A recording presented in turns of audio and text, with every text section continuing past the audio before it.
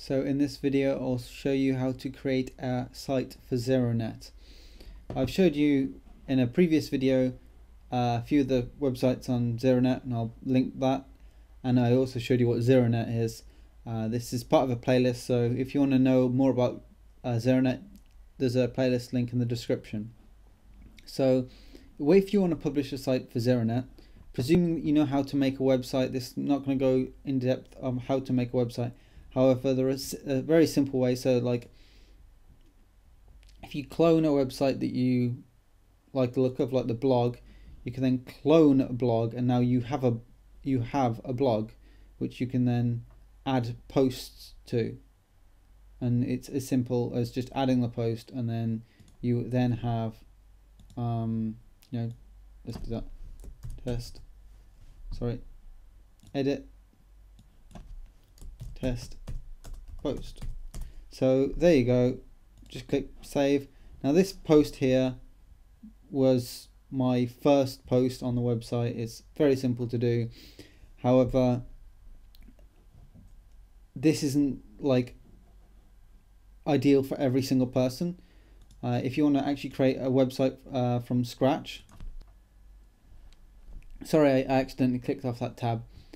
So if you want to make a website from scratch, what you'd want to do is make the HTML and CSS and other things yourself. So the way you'd do that is you go to the directory which you installed Zero Bundle, or however you installed ZeroNet. Then you need to open up a command prompt.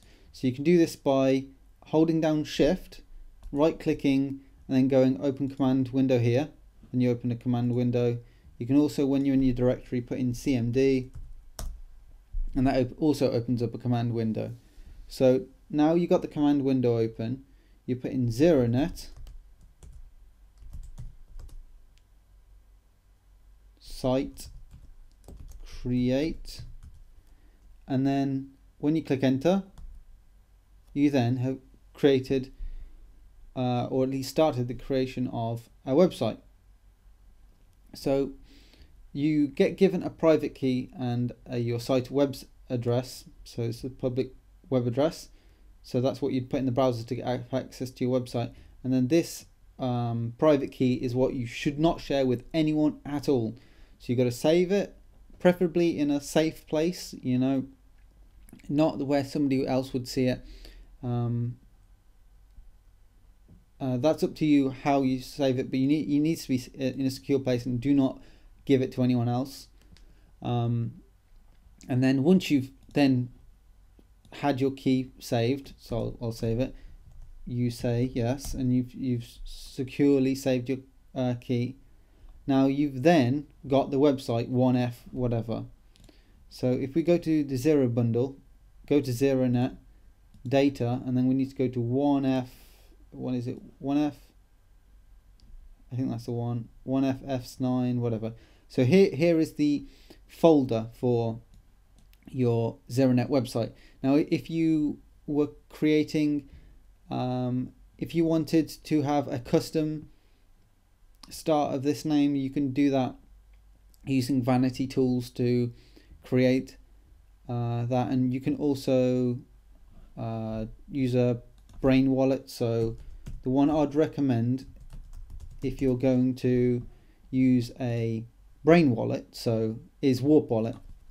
So in this case you put in like a password, so I'll just put in test, and then you put in like your email, or you don't need to put in your email, just put test123, you click, and then what it does is it uses a complicated algorithm for your computer, and then gives you a public and private key in Bitcoin. And seeing as ZeroNet uses Bitcoin, that would be like the domain name or the public address, and that would be the private key. Again, I probably won't hide these ones because you can easily create them.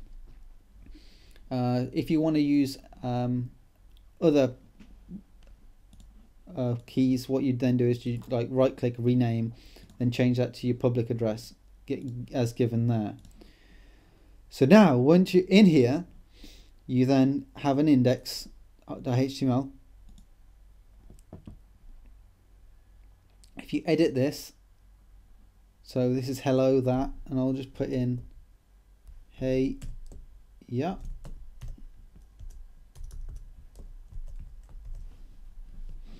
and then save that. Now I'll minimize that, and now I've saved this, so I've edited it. However, it's not edited publicly. So if we actually remember our public address, now that was the private key. What was the public address? If I refresh this, maybe it will be on here. 1FS, that's the one. So if I click on this, it already says hey yeah, because that's the one that I have locally. However, that actually isn't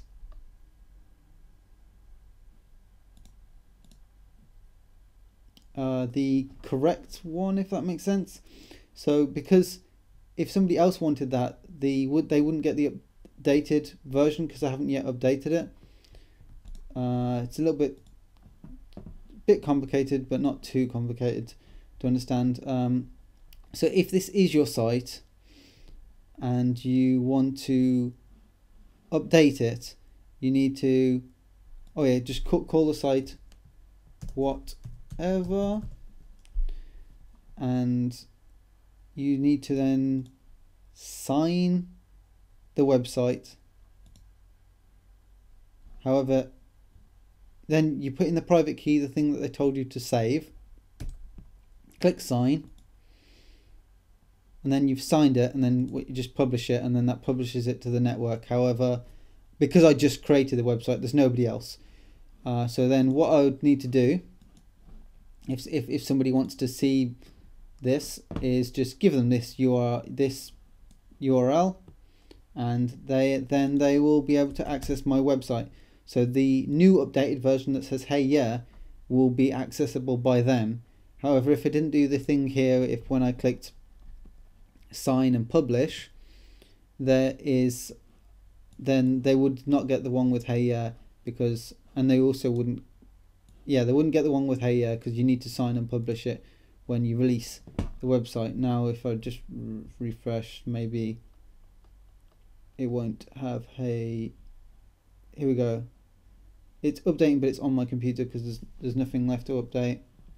Anyway, so I think the video is getting a bit on. There's some documentation that I'll also put in the description, but I think that they're the basics. Any website that you like, you can clone, and also without installing Python or anything, you can create a website and have a unique domain name. And I've also showed you how you can change that so you can use it like a custom vanity one if you want to use a script, and also if you want to use it from a brain wallet, which means that you don't actually need to save the private key somewhere. You can just store the little information in your brain, use Warp Wallet, which is the one I recommend to use, and then create a private key, and that's what you use to sign it with your private key. So if you like the video, give it a like, and I have a lot more content like this that I can make, which is high quality, so I would recommend you to subscribe. I put 2 videos on the screen, one of which is some awesome websites that have already been made for ZeroNet, just to give you inspiration if you want to make a video, if you want to make a website. And I've also put on how to use Tor with ZeroNet. So if you're publishing a website and you want your IP to be a bit more secure than usual, you can publish your website through Tor. That simply means that your IP will be hidden. So thanks for watching. Do like the video, and goodbye.